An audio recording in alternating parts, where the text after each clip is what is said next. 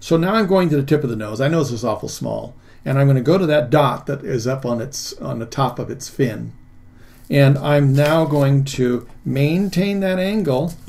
And we could get away with some inaccuracy, but because I decided where I'm going to put the end of the nose, now that is all decided. This is going to completely take away any calculations, any measurements, or anything.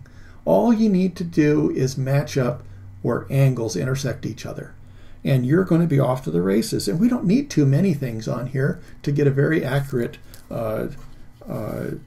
size of the fish and everything. So now I'm down here on the end of the nose. I'm going to make sure I intersect that and keep my angle true by making sure that my paper is right there, parallel with my little reference here. And I'm going to come up here and I'm going to make this right there. And so now we have an all-important, I better put this, I'm going to circle all these, even though I don't want circles and they're hard to get off, and I don't want you to always have to do something like that. But now, remember, if you've done this with me before, now I can put this up here and I can pretty much decide what the angle's going to be. It isn't perfectly level, it's already starting to come down, but I just want to remind myself, what in the world am I drawing? So now this is going to be the fish's nose. And I could even go this far. I could come in here. I'm going to pick out the angle, the overall angle of this. I'm always looking for angles. And if I wanted to know how much this goes in from another angle, I could go from here to here later and see how, just like I was talking about with that fin, I could see how this bows out of a straight line through here. You know, just by using the the fact that I'm going to pick the one that's farthest out this way and the farthest out that way, and then just like we would on a grid, you start seeing how it fits in relationship to the squares or the lines that you have created. So there we go with that one. Let's go ahead and come up with this angle. We'll go from here to there. I want to find out where this is.